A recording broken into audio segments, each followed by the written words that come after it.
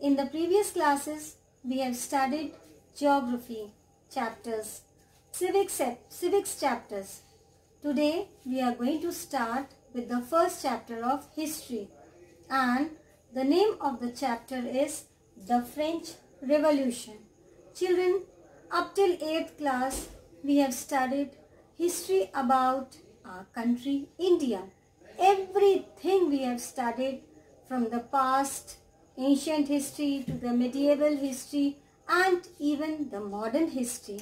But in class 9, we study about other countries, the history of contemporary world.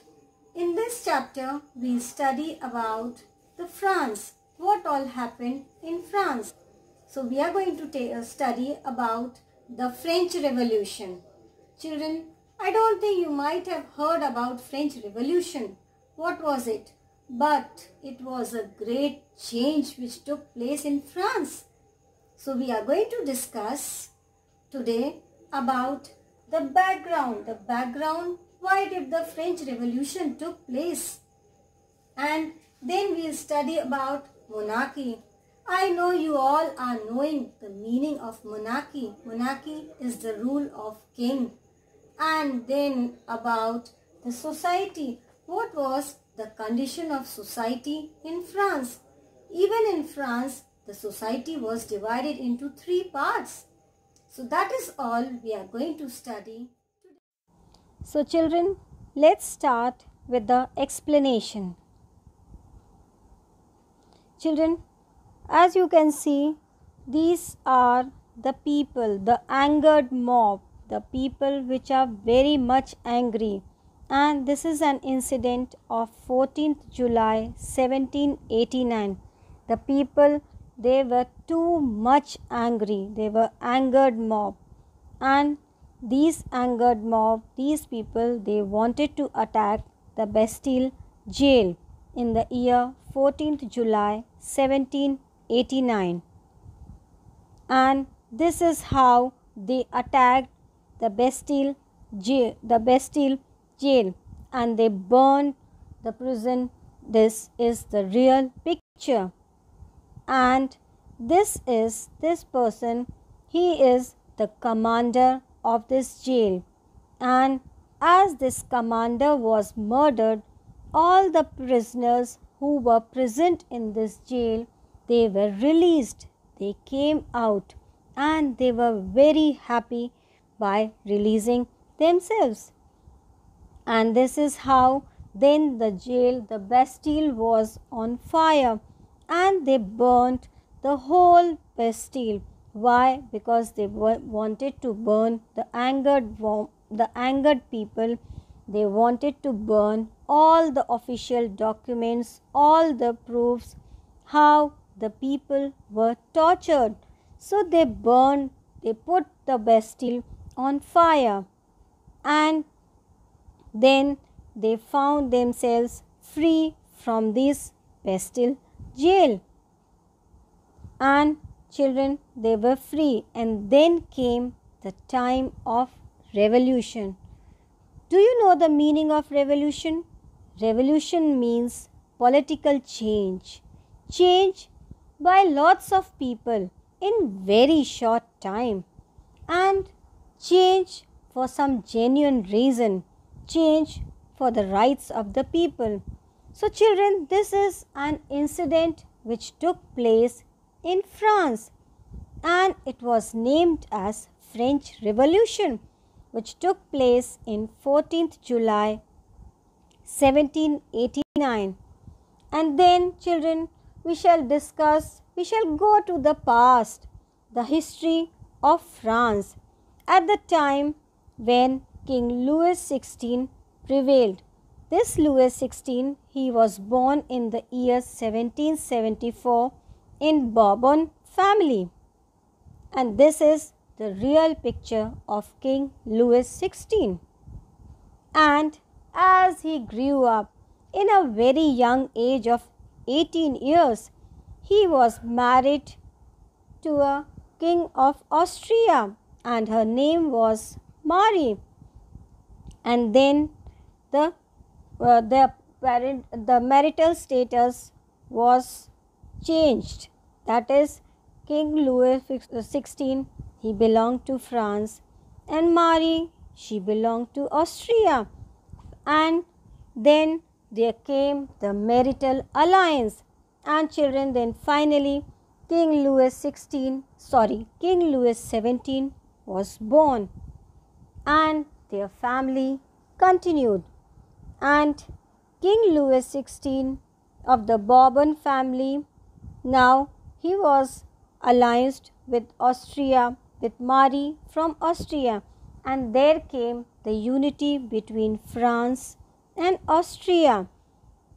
And this is the palace of Versailles, and this depicts the power of King Louis XVI.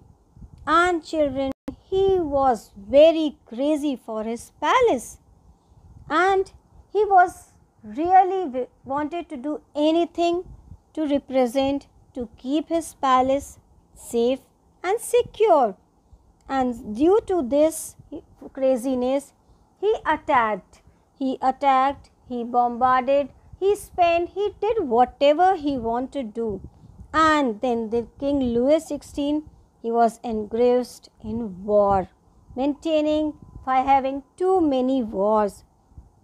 Now children, these are the few reasons why the outbreak took place in the Bastille. So many wars took place, and he spent much money for maintaining the palace of Versailles. And do you know what he did? He was very angry with Britain, this King Louis XVI, and he was like enemy of Britain. Why? Because Britain was the colonizer of 13 American colonies. He colonized 13 American colonies, and this Louis XVI did not like at all. And he wanted to be the part of Britain. And these were the few reasons, as I have discussed just now, that his treasury was becoming empty, was declining. Why? Because he was engrossed in too much of wars. He wanted to maintain the dignity of his palace, and he had a war with Britain, and he wanted to make this 13 American colonies independent from Britain. And then finally what happened in the country? The people finally, they have to suffer, and they have to pay 10% interest on loan, as the treasury was declined, as there were a lot of wars. The palace of Versailles, lot of money was spent on maintaining the dignity and honor of palace of Versailles. So lot of money was spent, and then he took interest, the 10% interest on loans. He took so many loans, and for each loan 10% interest was charged. And then he also had to spend too much money in giving the salary to his employees, to his officials.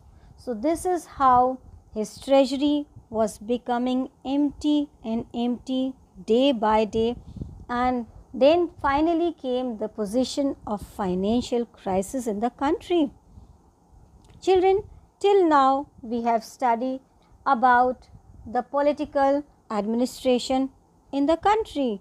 That is how the king's position became worse. And then we have seen how the Bastille was attacked and bombarded. Now we shall discuss about the Society of France. So the Society of France was divided into three. First state was known as clergy. Second state is nobility. And third state, the other people belong. Children, now you might be wondering, what is this clergy, nobility? In the first state, that is on the topmost position, is the clergy. Clergy means the priests, the priests and the church people. Second estate includes nobility. Nobility means the officials, the officers. And the third estate were the other people, the people who were traders, the farmers, artisans, and children. Do you know that the maximum people came in the third estate? And then came the time of taxes. And I think you all might believe, and you might be knowing, or you might be well aware that who suffers a lot? Finally, it is the lower, the poor class people who suffers a lot. So that is the same thing happened. The first estate and the second estate, that is the clergy and the nobility, they don't have to pay any tax, and all the taxes they were levied on the third estate of the people, and especially on the poor farmers who did not own the land, but they worked on the other people's land, other officials' land, and they have to pay the taxes on each harvest. And the farmers who came under the clutches of the taxation policy of France, and what all privileges they were given for these first estate and second estate. The first privilege was no tax they have to pay, and the third estate people, they worked for these first and second estate people, and above all that they received the taxes from the third estate. And children, there were two types of taxes which these poor third estate people had to pay. One was the direct tax and the other was the indirect tax. The direct tax was named as taille and the indirect tax was named as tithe. And this tax, tithe, they have to pay to the first estate, which they paid for the 10% of their harvest. That is, whenever there is harvest season, whenever their crops were harvested, on each crop they had to pay 10% of the taxes to the first estate, that is the clergy. I hope children you all are getting what I am explaining, and for more explanation, for more clear understanding, you have to refer your NCERT book chapter 1. And then children, what was the condition of France in the year 1715? There was the population of 23 million, but by the time 1789 came, the population increased to 28 million. As the population was increasing, children, the production was lessening. Why? Because they are the farmers, the poor farmers, they have to pay the 10% on every harvest. So day by day, year by year, the condition of the people in the third estate was worsening. And then the time came when the people, there was crisis for the food. The people, they were wandering here and there in search of bread, as bread was the staple food of France, and the population was increasing, but the food was out of stock. So there came the time period of inflation. Inflation is the rise in the prices of the commodities as compared with the demand. So whatever little the food they had, their prices broke up, and the farmers, they could not meet the demands of the people, and there came the time of subsistence crisis in the country. Children, what is subsistence crisis? Subsistence crisis is the food and the other needs of peoples, they are not met, and this is caused by an economical crisis. The subsistence crisis means that the demands could not be fulfilled as compared to the supply, because the population was increasing and the demand was too much, but the supply, the production was quite less. So everywhere in the country there was scarcity of food, and above all the taxation was on top. Whatever they produced, the third estate people, they have to pay to the first estate as taxes. So the condition in the country was becoming quite worse.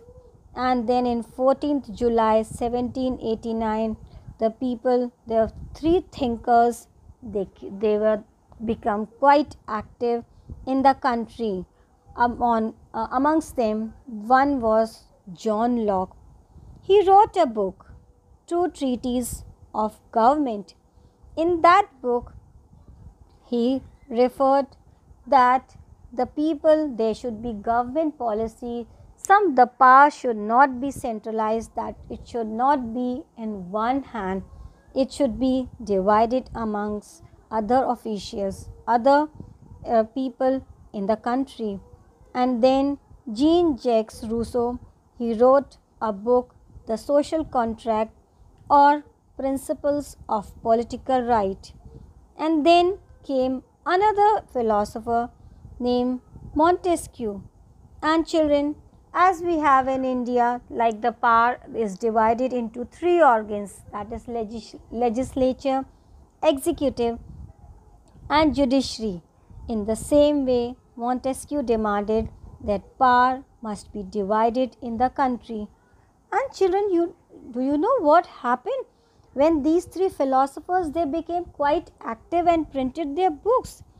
Their ideas, their opinions and their ideology, they were discussed in every nook and corner of the country.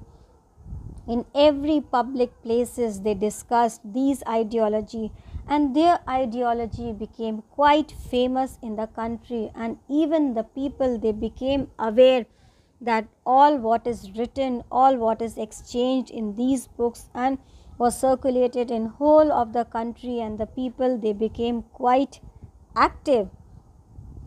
So this is all for today, children. In the next class we will be discussing what was the condition of the third estate, how they reacted to the ideology of these philosophers.